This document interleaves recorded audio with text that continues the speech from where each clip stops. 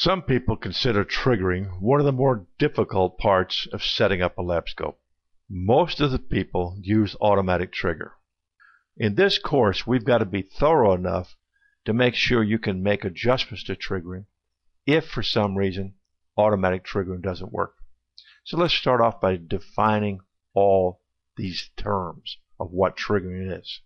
A trigger point is defined as a voltage point that the signal must cross for the scope to begin writing the waveform on the screen.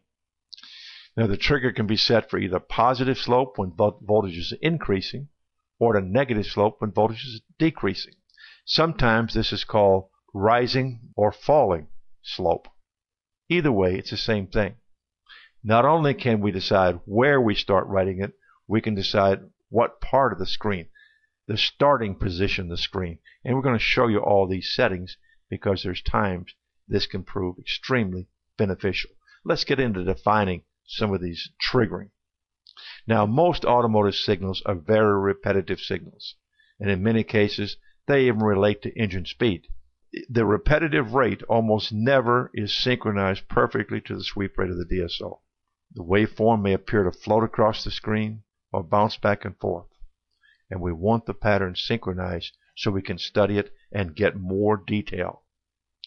Now, the input signal can be synchronized to the DSO sweep rate with triggering.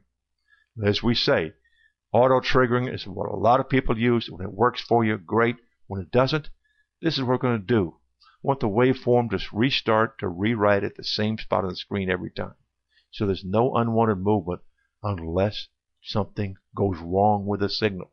If the signal changes, we want to be able to detect that movement.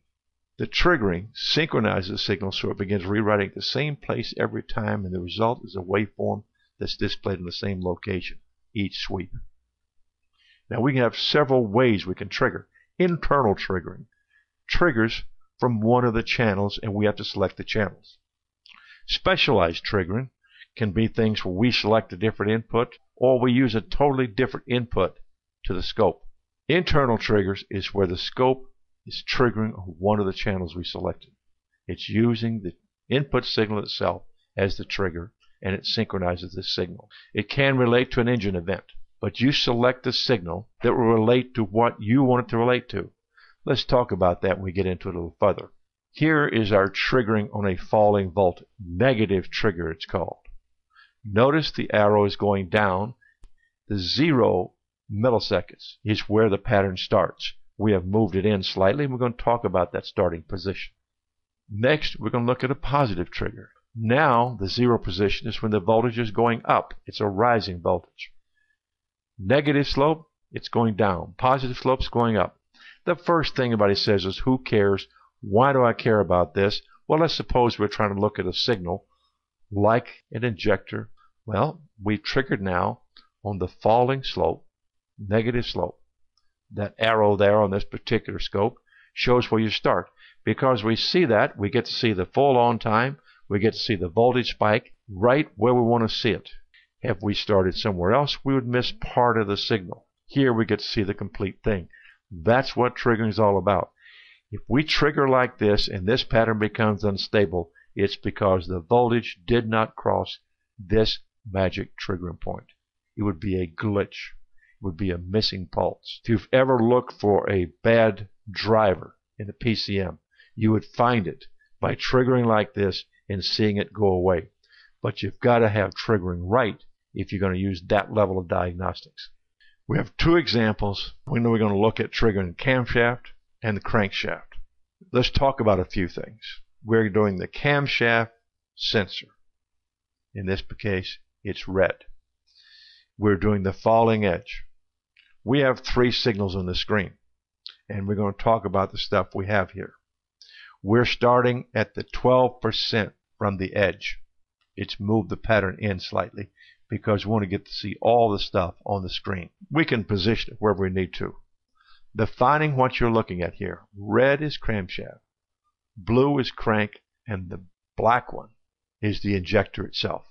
So triggering here, we're seeing that the identification of number 1 is done with a cam. Well, we knew that, and it shows us exactly how it's done.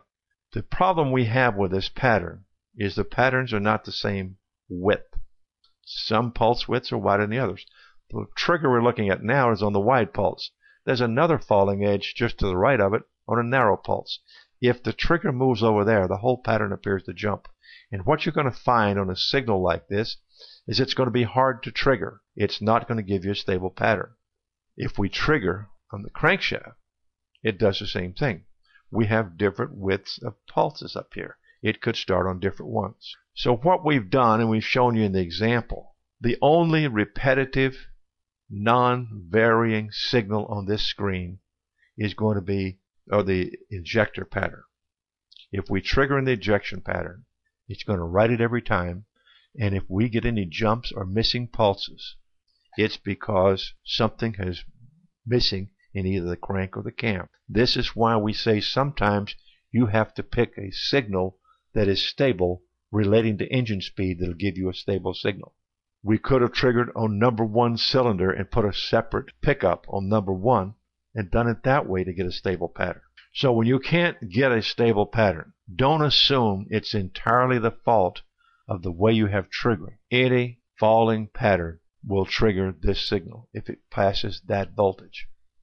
If we pick channel C, we get a steady pattern. If we try to trigger, no matter how good we set it or how good the automatic is, this pattern will tend to jump around. But remember, come back to newobd2.com and review this section